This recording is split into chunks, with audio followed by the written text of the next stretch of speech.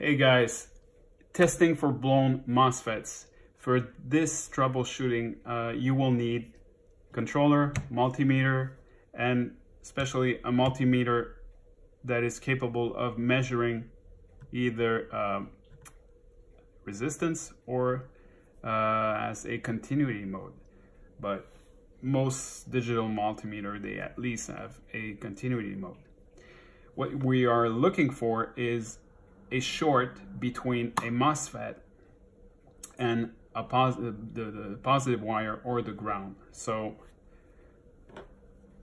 we start by connecting one of the probe to the ground wire of the controller, and you take the positive probe, and well, I'm starting with the green one. Let's see the reading.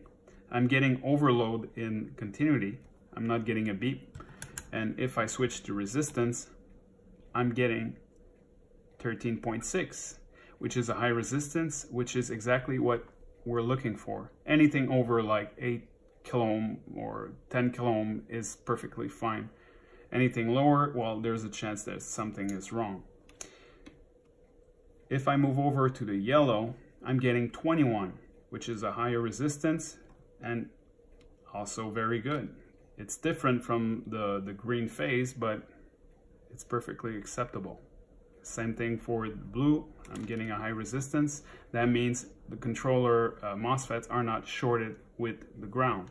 So now I will move over to the positive side and do the same test again. I should be getting a something really higher. I'm getting 37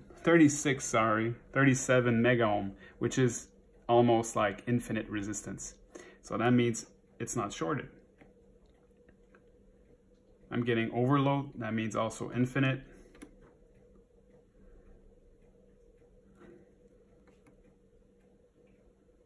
I'm getting 16, also very, very high. It's possible that your multimeter cannot read up to that level, so it will probably just put you an OL or just a 1 or something similar. If you're unsure, switch over to continuity, and if you hear a beep, that means there's a short. In this case, I'm not getting a beep anywhere, only if I short out my probes. So that concludes the testing for the controller. If any of the 6 combination failed and you get a short, that means you need to replace, well, the controllers, or if you're capable, you can open the controller and change one of the, in this case, this one has, I think, 6 or maybe 9 MOSFETs. Likely when you get one phase that goes down, you need to replace all the MOSFETs in that phase. So there's one other test that you can do. If, let's say, you get something weird, a weird reading, and you're not sure, you can do like a double test. You can take the motor and just, in this case, a cyclone. You see it's spinning freely. There's some magnetic resistance and it's perfectly normal. But if I manually, let's take something that, you see, I'm just using a piece of aluminum and I'm shorting out 2 phase. The motor is not connected. There's no power going to it. It's just, I'm shorting 2 phases. It's super hard to turn. As soon as I'm removing that thing, it spins super smoothly.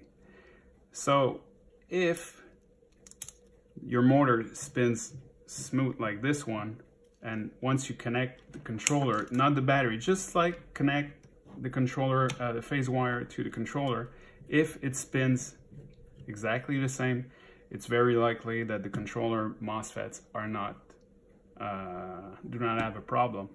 But I would recommend you to always start with the multimeter to be sure that it's not like a short in the motor and it's actually, the issue is coming from the controller. Now, if your motor is super hard to turn, with or without the controller. That means there's probably a short going either in the cable here or inside the motor. It's possible that the phase overheated and the insulation, the varnish over the windings shorted out, and